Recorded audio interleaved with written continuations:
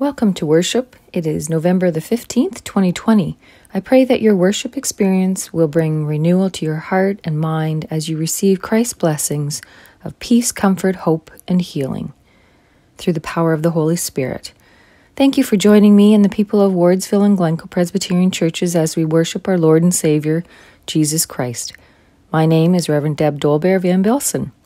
In community news, a reminder that Operation Christmas Child is in progress, and the Christmas shoeboxes can be found online at www.samaritanspurse.ca/pack-a-shoebox/. Donations of $10 or more may be given online, or you may mail to the Calgary address, which is on the screen. Tax receipts issued for eligible donations over $20. And this week, National Collection Week, is from November 16th to 22nd. Happy birthday wishes are extended for a happy second birthday to Adrian McGill on the 16th. And he shares his birthday in good company with Megan McGill, Julie McDonald, and Michelle McDonald. And on the 17th, happy birthday to Ian Ryan. If you're celebrating your birthday or an anniversary this week, we wish you a blessed and wonderful day. Please join me now in our call to worship as it appears on the screen. Wake up, God's presence has called us here. We lift up our eyes and see God's radiant love. Lift up your lives and walk in the light. We lift up our hearts in praise and our voices in song. Open your ears to hear Christ's call. We open our minds to know God's word. Let us worship God. Our opening praise selection is on the screen. You are my all in all.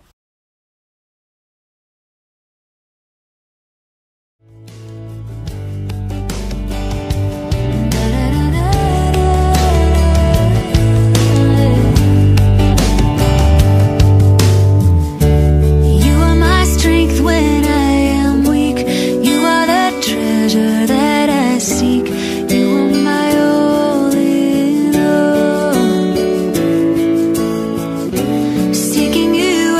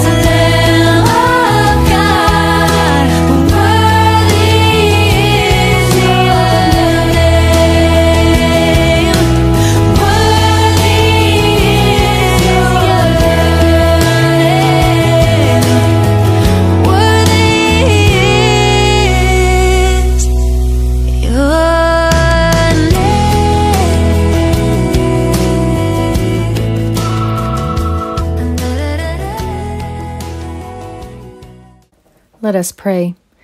As your children of light and life, we come to you this day, O God, in worship and praise, in awareness and hope.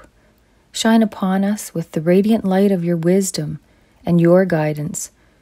Keep alive in us the constant awareness that you are present in our lives and in our world, creating your realm of love and salvation.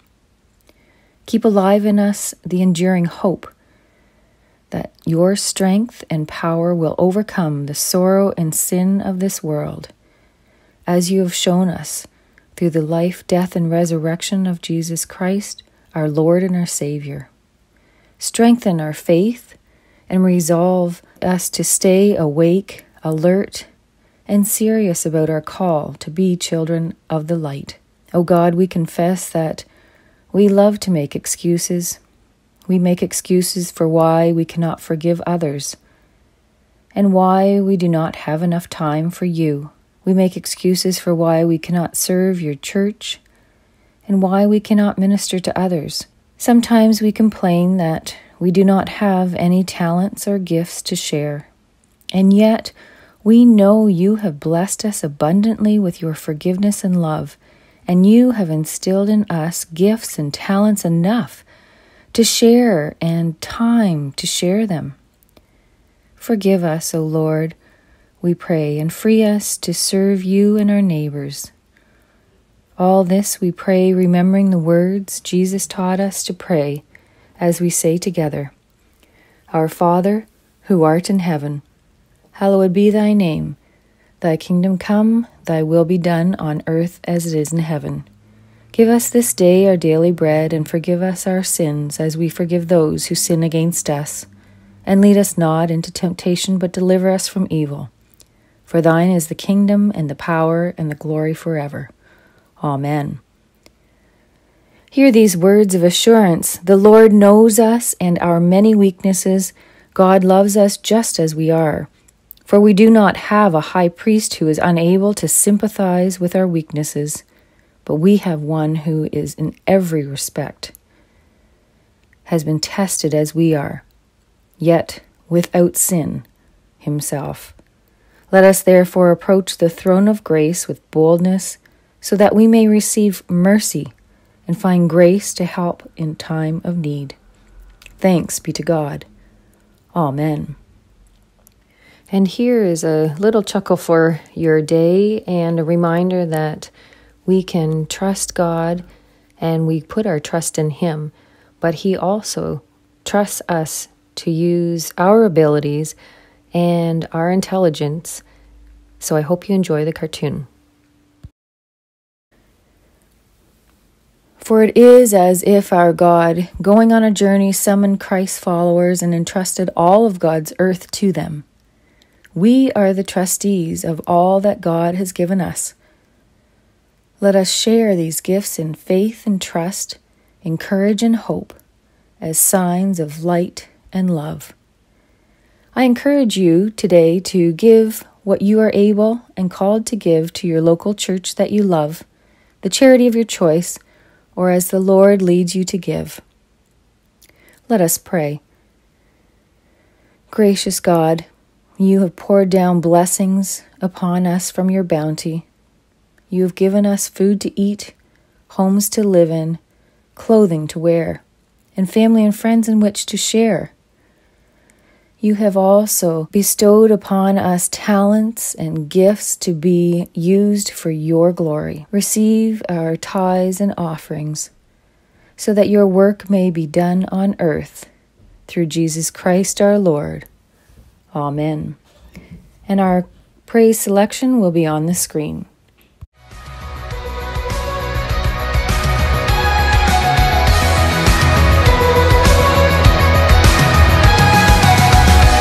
There were walls between us, and by the cross you came and broke them down. You broke them down. And there were chains around us. By your grace we are no longer bound, no longer bound. You called me out of the grave, you called me into the light. You called my name and then my heart came alive. Your love is great.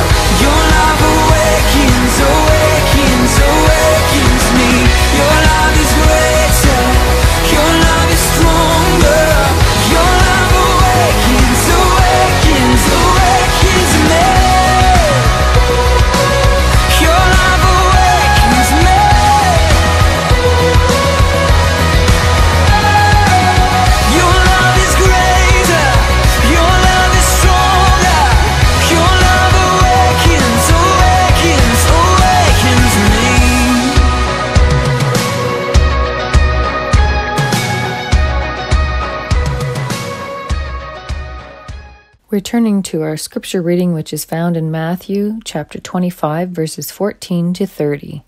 Let us listen to God speak to our hearts. Jesus continues, "Again, the kingdom of heaven can be illustrated by a man going on a long trip. He called together his servants and entrusted his money to them while he was gone. He gave 5 bags of silver to one, 2 bags of silver to another, and 1 bag of silver to the last, dividing it in proportion to their abilities. Then he left on his trip. The servant who received the 5 bags of silver began to invest the money and earned 5 more. The servant with 2 bags of silver also went to work and earned 2 more. But the servant who received the 1 bag of silver dug a hole in the ground and hid the master's money. After a long time, their master returned from his trip and called them to give an account of how they had used his money. The servant to whom he had entrusted the 5 bags of silver came forward with 5 more and said, 'Master, you gave me 5 bags of silver to invest, and I have earned 5 more.' The master was full of praise. 'Well done, my good and faithful servant. You have been faithful in handling this small amount, so now I will give you many more responsibilities. Let's celebrate together.' The servant who had received the 2 bags of silver came forward and said, 'Master, you gave me 2 bags of silver to invest, and I have earned 2 more.' The master said, 'Well done, my good and faithful servant. You have been faithful in handling this small amount, so now I will give you many more responsibilities. Let's celebrate together.' Then the servant with the 1 bag of silver came and said, 'Master, I knew you were a harsh man, harvesting crops you didn't plant, and gathering crops you didn't cultivate. I was afraid I would lose your money, so I hid it in the earth. Look, here is your money back.' But the master replied, 'You wicked and lazy servant, if you knew I harvested crops I didn't plant, and gathered crops I didn't cultivate, why didn't you deposit my money in the bank? At least I could have gotten some interest on it.' Then he ordered, 'Take the money from the servant and give it to the one with the 10 bags of silver. To those who use well what they are given, even more will be given, and they will have an abundance. But from those who do nothing, even what little they have will be taken away. Now throw this useless servant into outer darkness, where there will be weeping and gnashing of teeth.' Thanks be to God for his holy and everlasting word. Amen."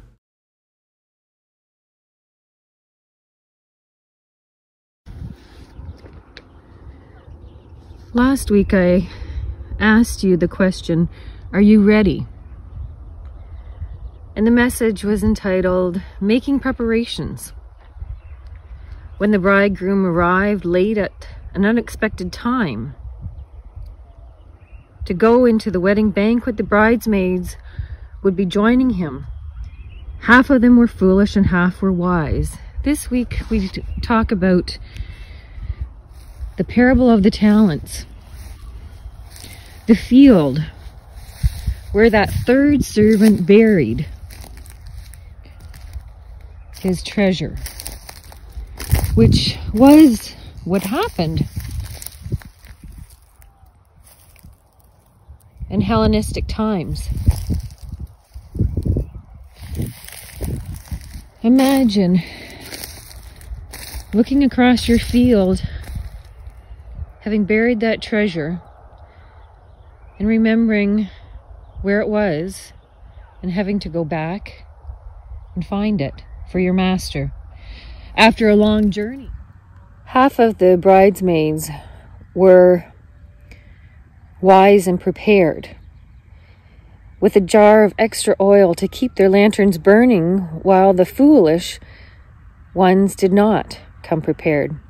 They demanded that the prepared ones give from their oil. However, they needed to keep their lamps burning, and they knew it would require the full amount. It sounds Like the foolish bridesmaids expected the others to give them to them. But what have they been responsible for and accountable for? Do they feel entitled to the jars of oil, and upon their return entitled to go into the wedding banquet? After all, when they show up, they say, "Sir, sir, open the door for us." It sounds like a demand and a command, as though they were exempt from taking responsibility for their own coming and being ill-prepared, rather than the foolish bridesmaids seeking forgiveness or mercy. They were immune because of, and maybe in their own right, they thought they deserved all of it. Maybe they had a certain reputation in society. We don't know that. Possibly they were from a family of wealth. We don't know that.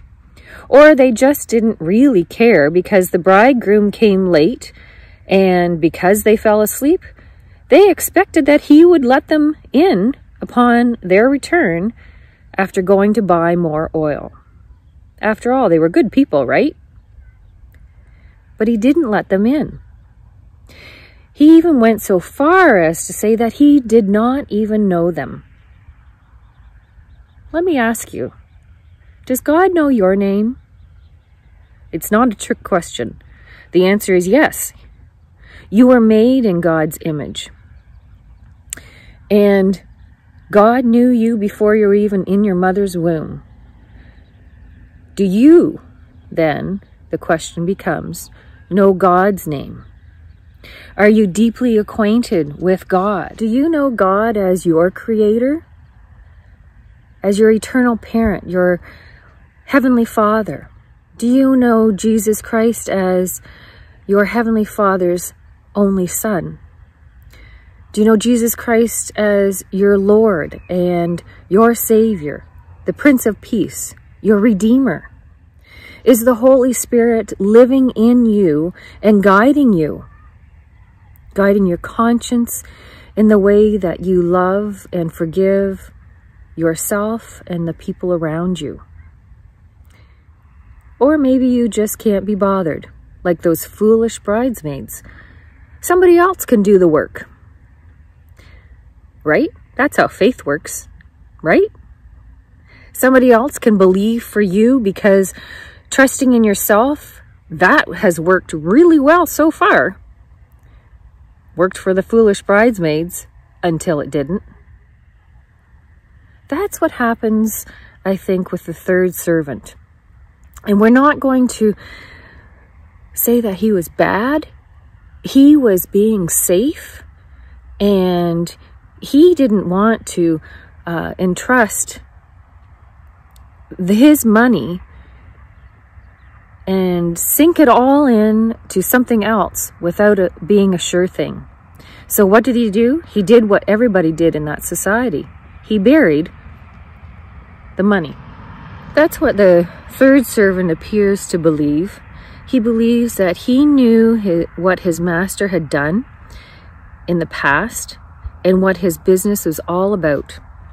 He was smart and he knew the whole story about his master.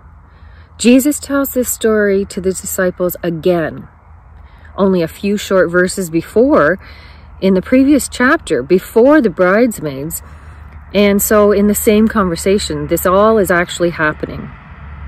When Jesus explains the day and the hour is unknown to people.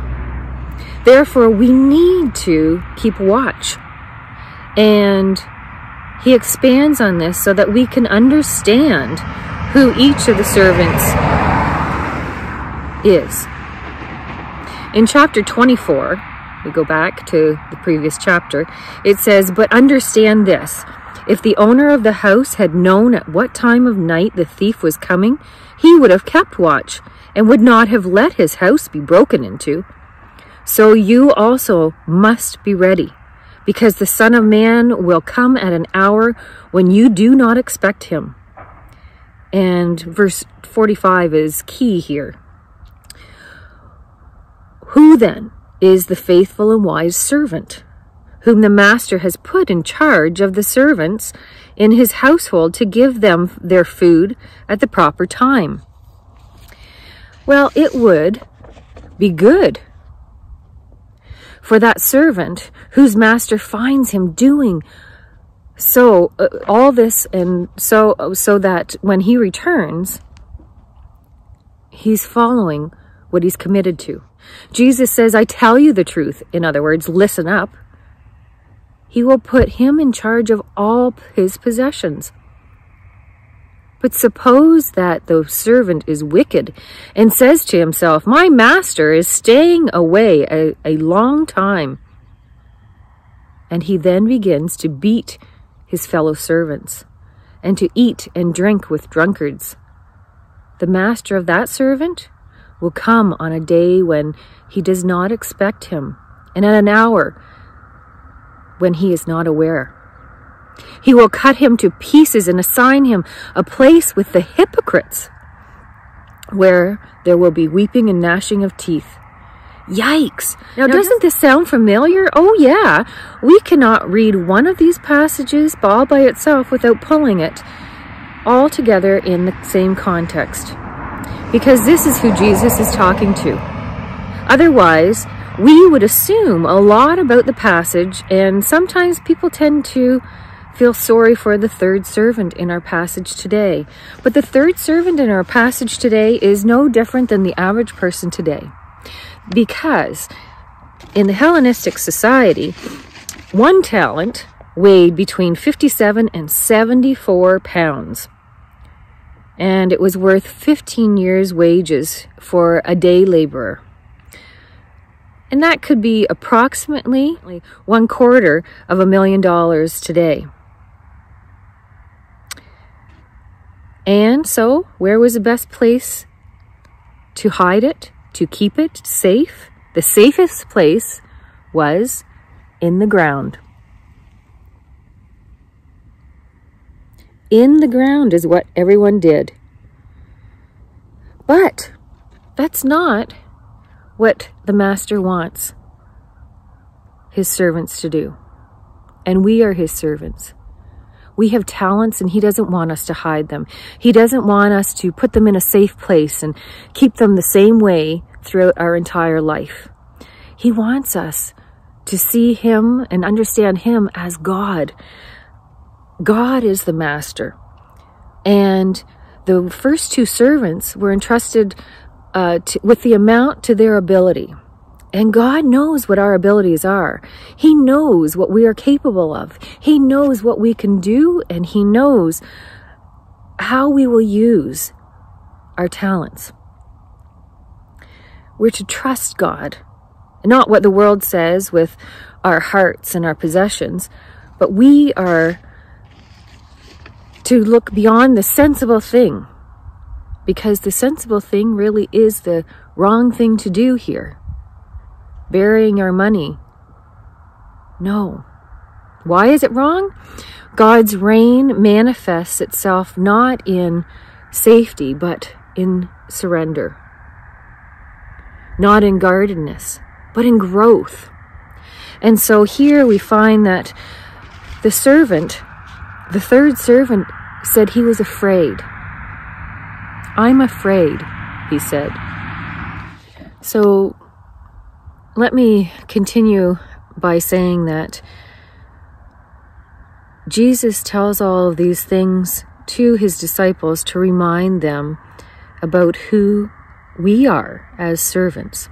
The obedient servant is the one who serves from a heart of love for the master and for the people around us and to the other servants. The obedient servant is the one who will be rewarded, because no matter when the master returns, the servant is leading a life and his assignment from a place of obedient love. The servant who obeys and gives the entire amount and doubles it is the one who takes the chance, the risk, and is not afraid, but follows what his masters taught him.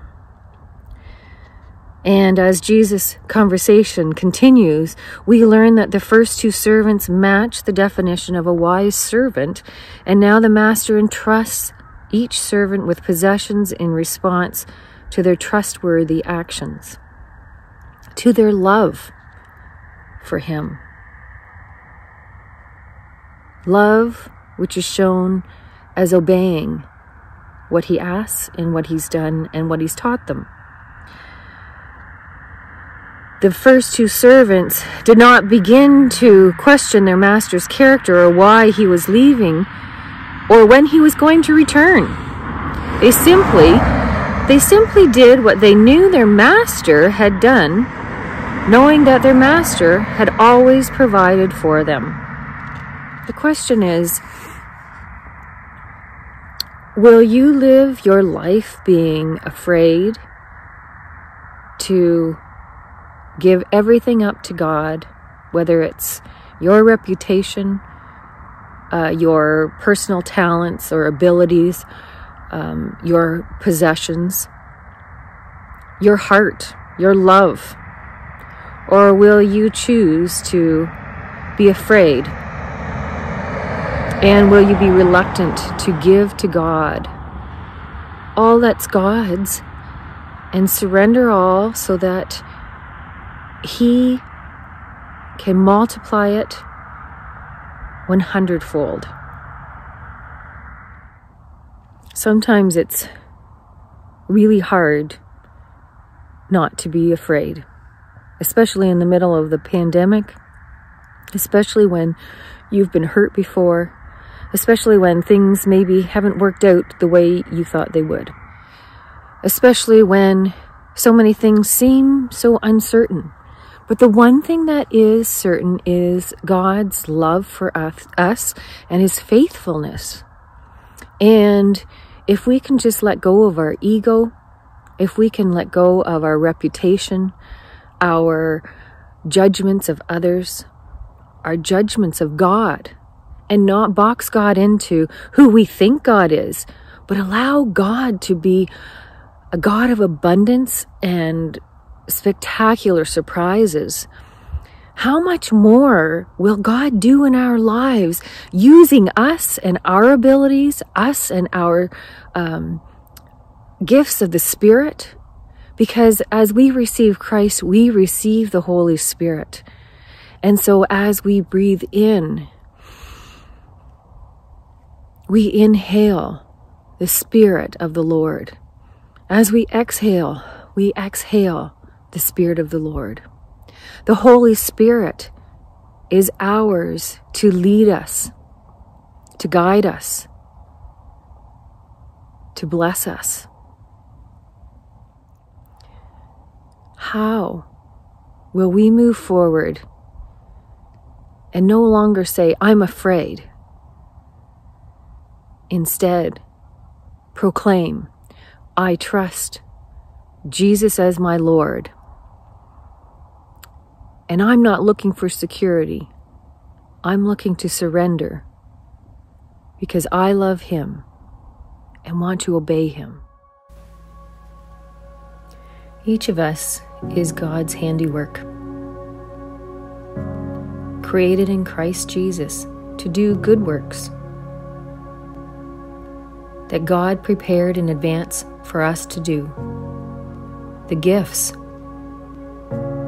God gives us are meant to be re-gifted by serving others in His name.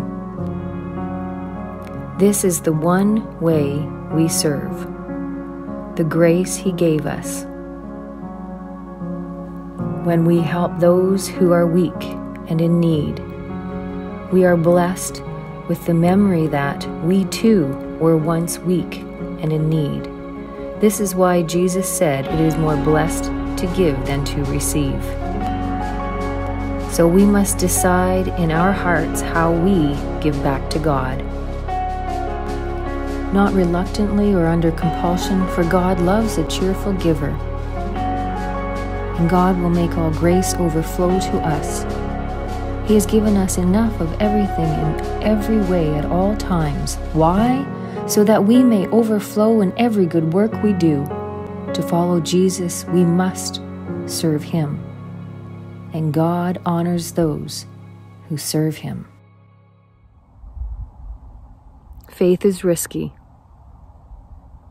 but He calls us. So let us answer Him with, I'm ready and I'm not afraid. Thanks be to God. Amen. Let us pray. We thank you, O God, of all life and each life, that you are with us every day in each challenge and opportunity. In our weakness, you are strength. In our darkness, you are light on the journey. In our questions, you are wisdom for our choices. Stay with us in these days when so much seems uncertain throughout this pandemic, in all the choices that we have to face each day. Help us to serve you faithfully when and as we're able, Lord. God of loving kindness, we give you thanks for moments of joy and celebration in our lives, even in the midst of this ongoing pandemic. For love given and received, for friendships which bring us meaning and happiness, even at a distance, and for family members who show us glimpses of unconditional love. In all our relationships and interactions with others, keep us mindful of your call to see you in one another. Lord, we pray this day for those who are close and dear in our hearts. We give you thanks for the celebration that Bob and Jean Siddle had this past week, celebrating 60 years married together. We thank you, Lord, for your steadfast love for all your people. And we remember those who are hurting, those in need of healing, those in need of support. And we remember Chris's brother Ed and his family. We pray, Lord, for your mercy and your healing upon this family. God of the nations, we pray for our country and the countries of this world as we struggle to face the choices COVID-19 sets before us. Guide those who frame laws and shape policy, those who keep the peace and administer justice.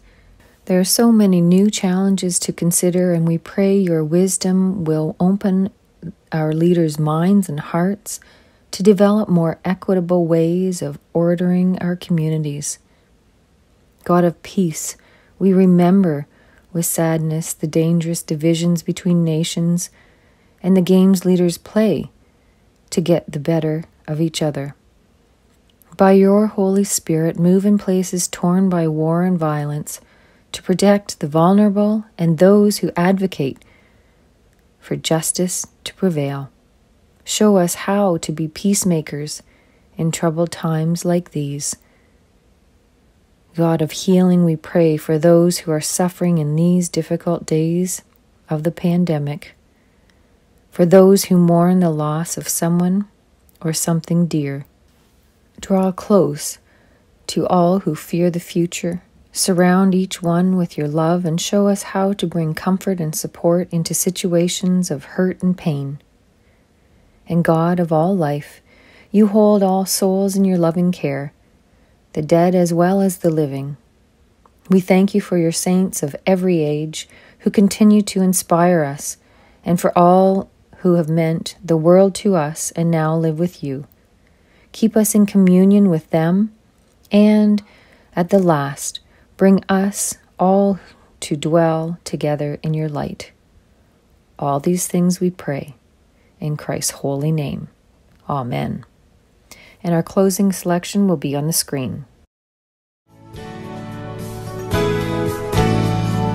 Lord, the light of your love is shining in the midst of the darkness shining. Jesus, light of the world, shine upon us. Set us free by the truth you now bring us. Shine on me.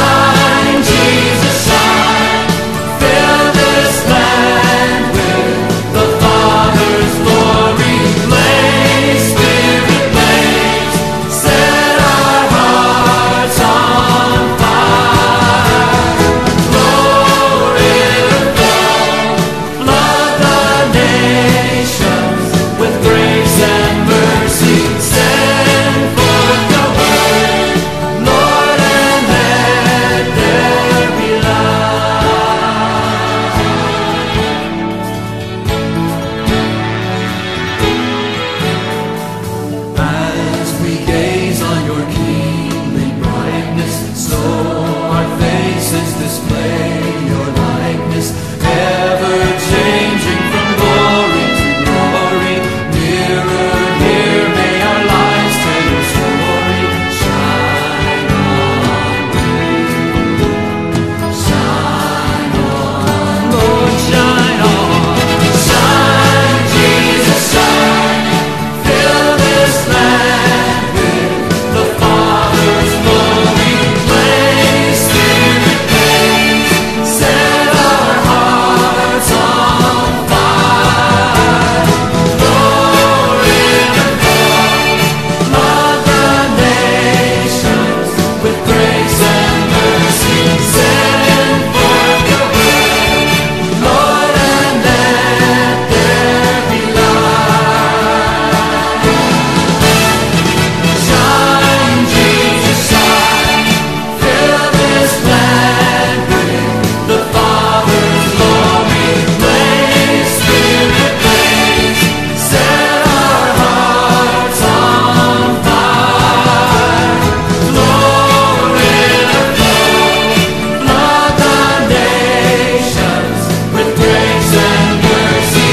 Send forth your word, Lord, and let there be light. Let there be light.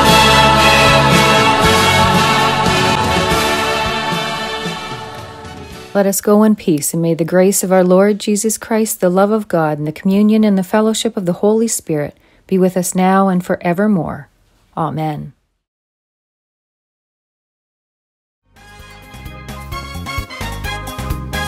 We are marching in the light of God. We are marching in the light of God. We are marching in the light of God. We are marching in the light of God. We are marching, marching, we are marching, oh, we are marching in the light of God. We are marching, marching, we are marching, oh, we are marching in the light of God. We are living in the love of God. We are living in the love of God. We are living in the love of God. We are living in the love of God. We are living, living, we are living, oh, we